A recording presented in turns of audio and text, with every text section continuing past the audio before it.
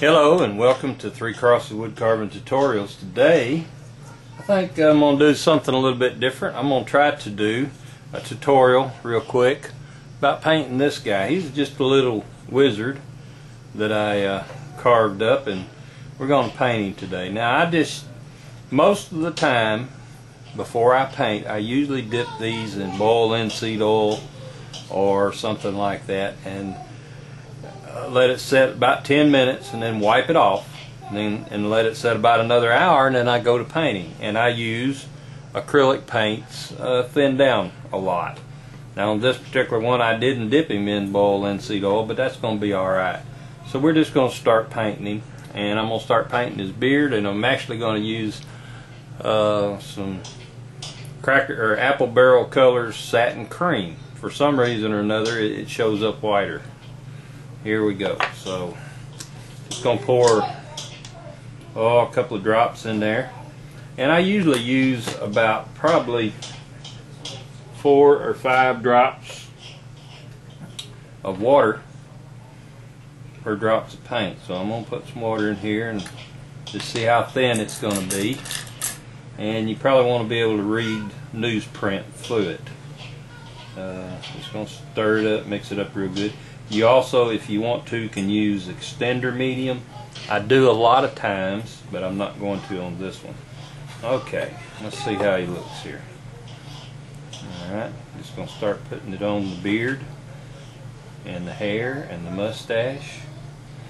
And sometimes I might get it too thin. I may end up having to come back and put 2 coats on it, but that's okay too. We can do that. Get where I can see right here.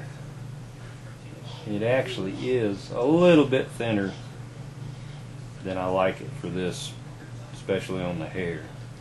Now if I had sealed this a little bit with the boiled linseed oil, it wouldn't soak in quite as much. This is soaking in quite a bit, and I'll probably have to come back and put a second coat on it, which I'll do off camera if I do. I'm going to try to keep this one pretty short, unlike my other ones. Just have to be careful and make sure I get a good coverage on everything. Now this, of course, since it's soaking in, will dry up real quick, but if I'm getting ready to paint something else and it's not dry enough for me, I go get my wife's hair dryer and I'll just hit it with that a little bit, and that'll dry it up very quickly and work very well. Now you can see, maybe you can see, that this is not, I really thinned it down a little more than I wanted, so I'll definitely have to put a second coat on it. And here we go. At this point, of course, you don't have to be too careful. You don't want to get it all over the face, because a little bit later on I'm going to put some flesh color on it, so I got to be a little bit careful there. But down in here, not so much. Of course, on the end grain, you'll see right here that this is soaking up a lot of it very quickly. I'll run out here in a minute and have to mix some more, but that's okay too. One thing about acrylics, they're easy to work with and pretty forgiving too, for that matter. Be a little bit careful up here. I don't want to get this lip necessarily painted white, because we're going to put flesh color on it with a little bit of red in it later on, probably. People sometimes are afraid of painting, but painting is really not that difficult. Like anything else, there's a little bit of learning curve to it, but once you learn the basics, pretty easy.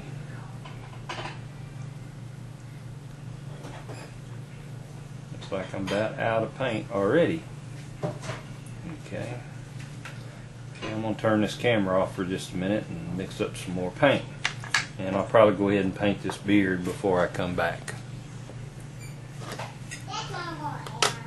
Okay, I'm back, and as you can see, I've got my first coat. Well, actually I put 2 coats on here and let that dry. Now Later on we'll come back and put some white on these eyebrows, but I'm not going to do that just yet. We're going to go ahead and put some flesh color on this face next. Clean my brush up. Now I use cheap paints. I don't really care which brand. I've got some Americana, I've got some Delta, I've got some Apple Barrel.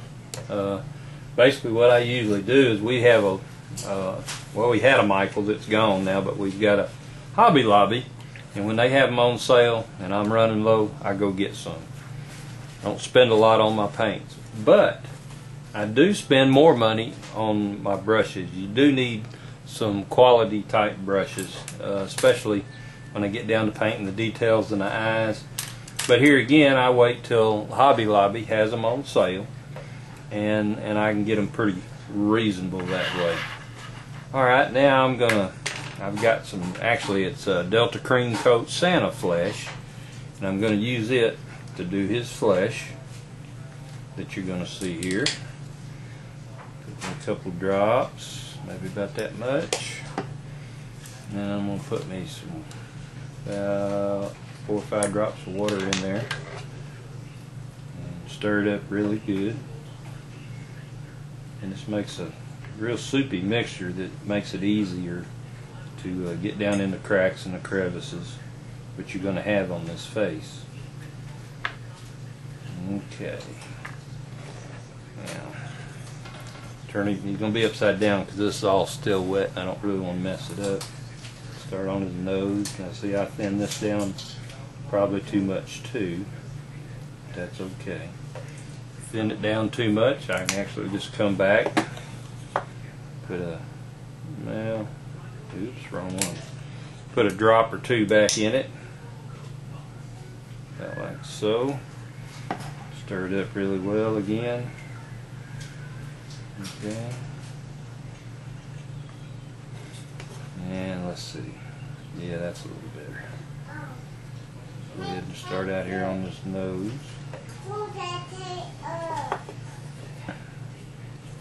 I know it's hard for y'all to see this, but I had a hard time getting my camera positioned where I'd really want it to be. And I believe you can see it well enough. Tell what we're doing here. Kind of careful right there. I'll hit the big areas with this bigger brush, and then when I get down to get into the fine areas, usually I'll pick up a smaller brush, but sometimes if you get it thin enough and if you're careful, you can do it with a bigger brush and not have to switch, which is kind of what I like to do. Okay, here we go. We'll paint down in here, run that back down in there.